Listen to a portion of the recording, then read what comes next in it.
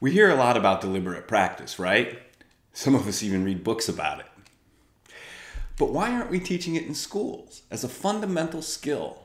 Why haven't we all learned how to do it for music, theater, science, math, sports, debate club, anything? Actually, everything. And all of us can do it if we want, even though we were never taught it in school. There are many misunderstandings about using cognitive science in day-to-day teaching and learning. Seriously, in 1988, and that's 5 years before the first deliberate practice study was published, a researcher published an article in a scientific journal going on and on about why the education system had not adopted a proven tool of learning called spacing. He tried to figure it out, but here we are over 30 years later, and it's still not being taught in school to kids.